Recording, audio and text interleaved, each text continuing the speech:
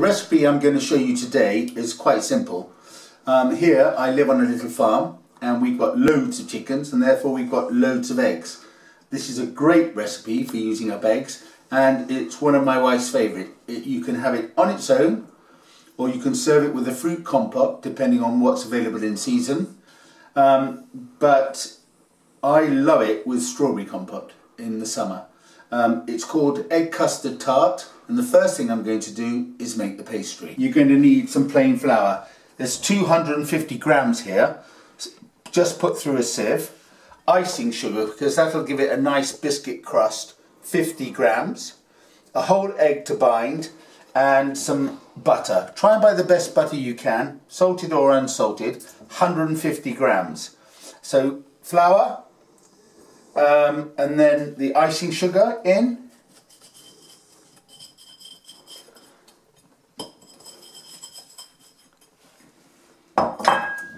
And then the butter. Just cut it up into small pieces, and with the tips of your fingers, don't smash it all together because you don't want too much heat into the pastry. With the tips of your fingers, you just work the flour into the butter until it becomes sort of crumb-like, large breadcrumbs it should look like.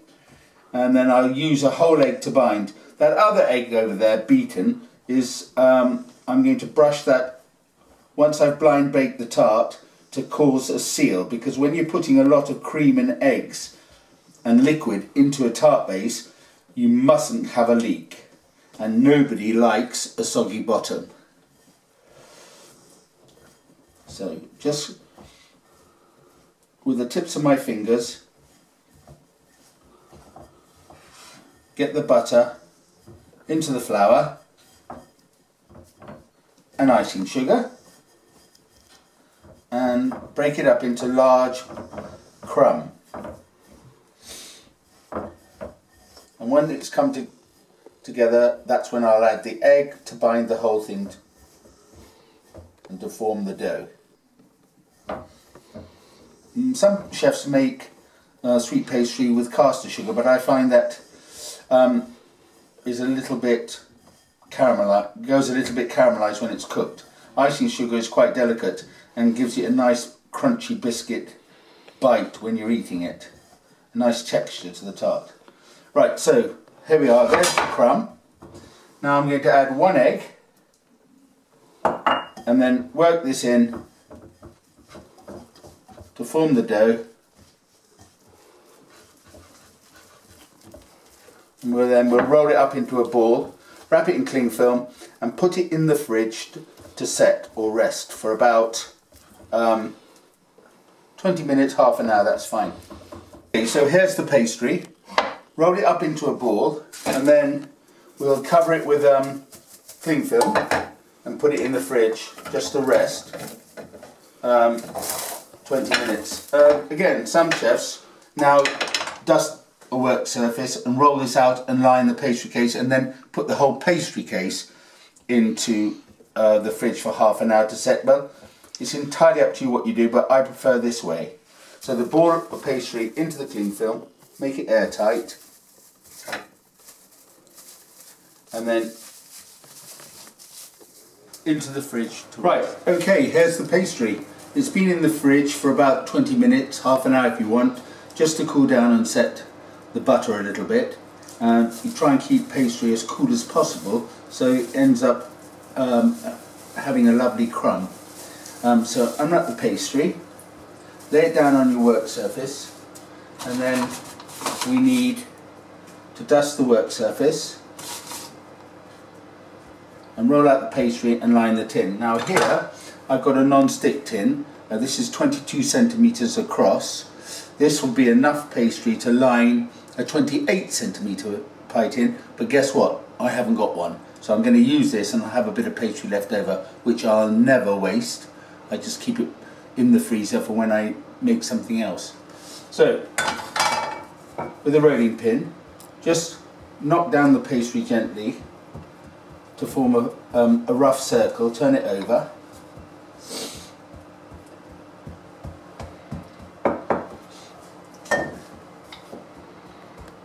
Just push it down into shape.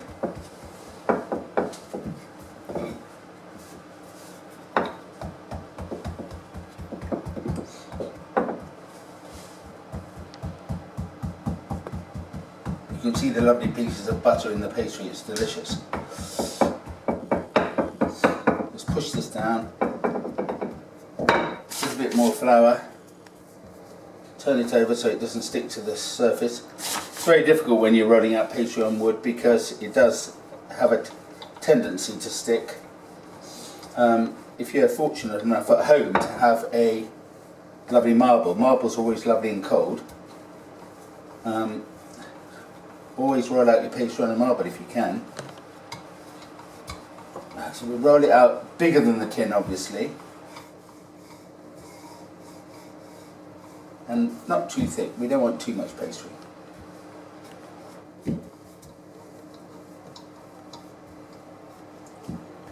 Okay. Roll the pastry around the rolling pin, lift it up, and then just roll it back out and drop it in. With your finger and thumb, press up round the sides, form a lip.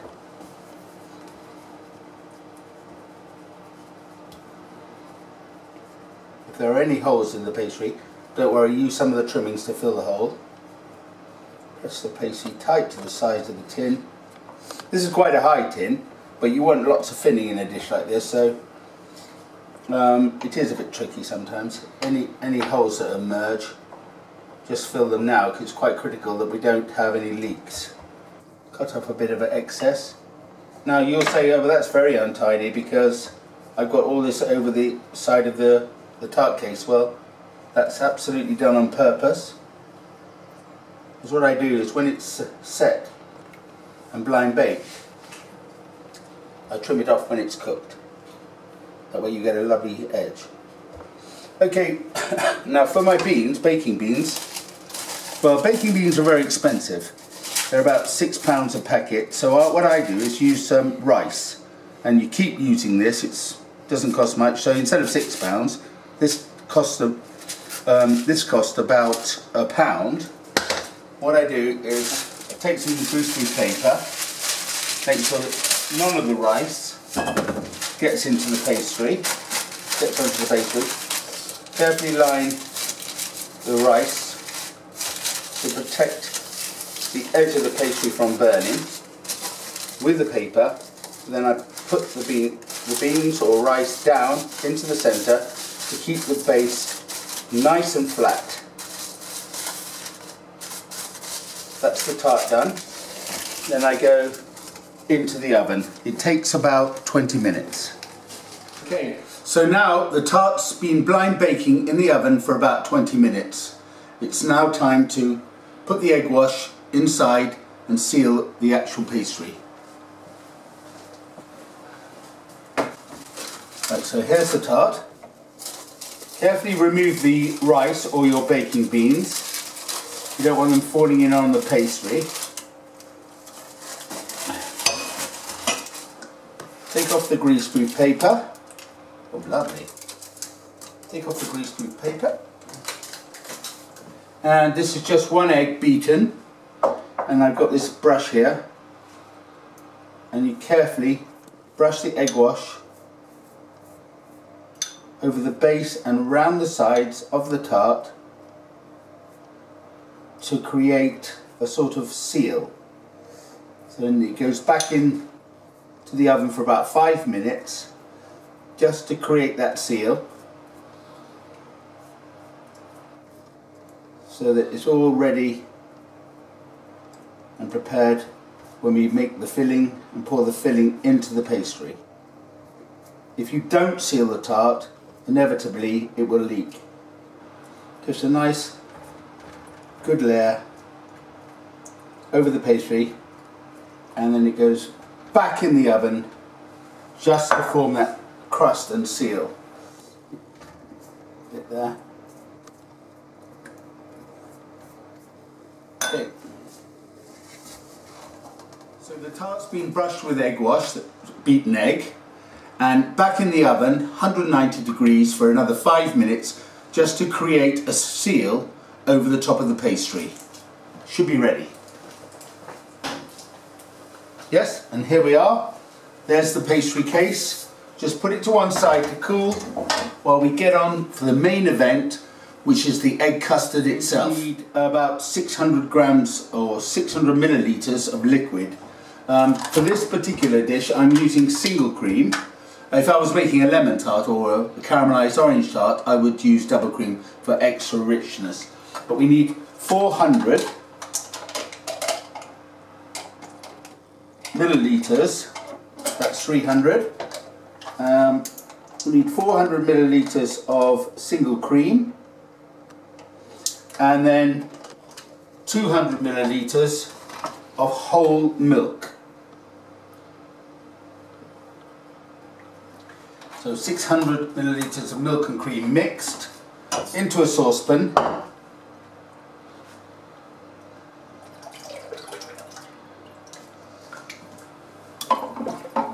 And then we need a vanilla pod. Now these things are quite expensive. I prefer to use a vanilla pod rather than some vanilla essence, because I always think that tastes artificial. So one vanilla pod. And the thing to do with vanilla pods is always remember that once you've split them and scraped out the seeds, I throw the pod into the milk and cream and bring it to the boil, and then after I've finished with it, the vanilla pod, I wash them in cold water, dry them on a nice clean kitchen towel, dry them on there's the seeds, dry them on a nice clean kitchen towel, and then put them in a container of sugar, or like a Kilner jar with caster sugar, and it always flavours the sugar with a beautiful vanilla seed. Even though it's been used once when you're doing your baking, don't throw them away. Something like this costs up to £2. So vanilla pod in, and then on the stove to boil. So the cream and the milk with the vanilla pod have come up to the boil. All the black seeds are sitting on the top. So just take out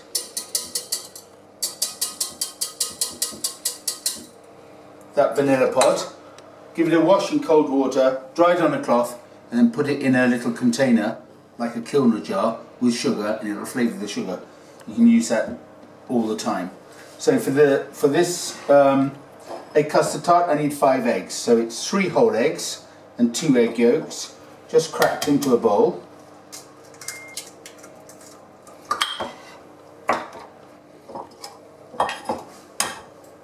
And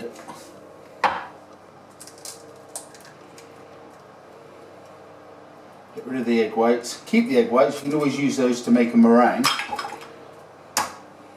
Great for Queen of Puddings or something like that.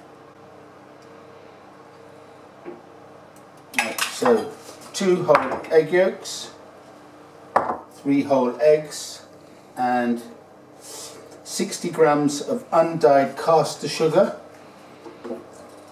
And just whisk this up. Make sure the sugar and the eggs are well whisked together.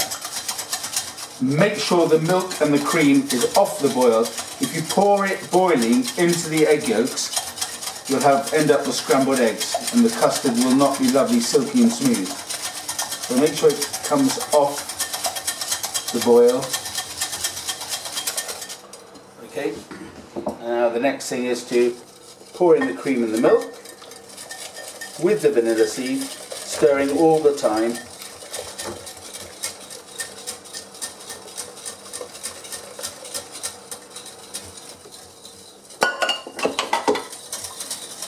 And what you'll see now is a load of surfacing bubbles on top of the custard.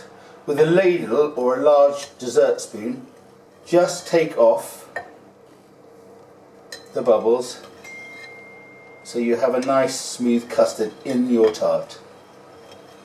Just pull off the air bubbles, throw those away.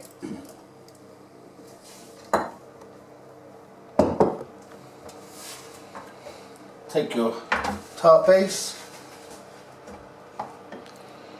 and very carefully, very quickly, fill your tart with the custard.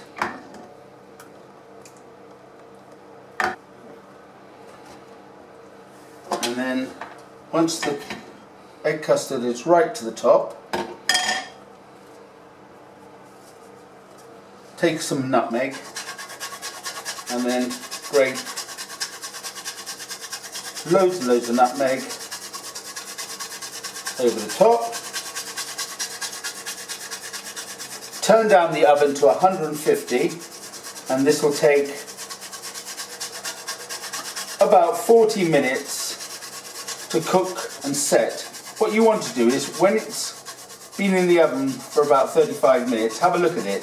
If it's set to a wobble, bring it out, because as you take it out of the oven it will carry on cooking.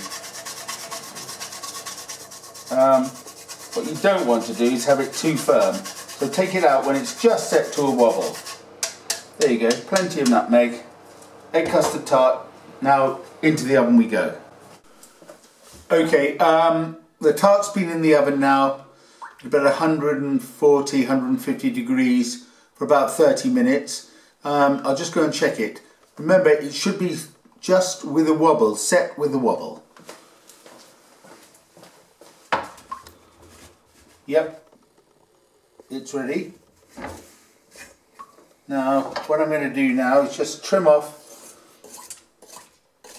the really dark pastry and get a nice edge.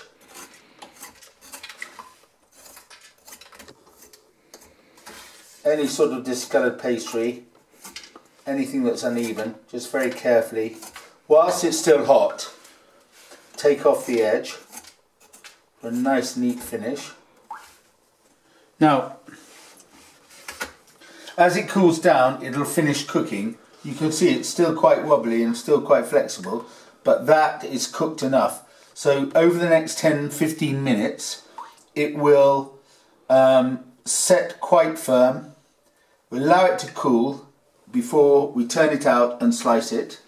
And as I said, you can have it as it is, or I love to, at this time of the year, to serve it with some strawberry compote. So that's just basically strawberries cooked with a little sugar and vanilla. Right, so still a little warm.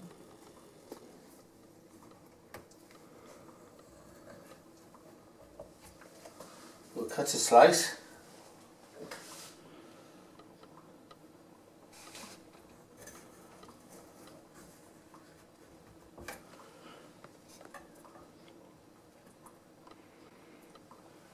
And you can see, look, no bubbles, beautifully set, still warm.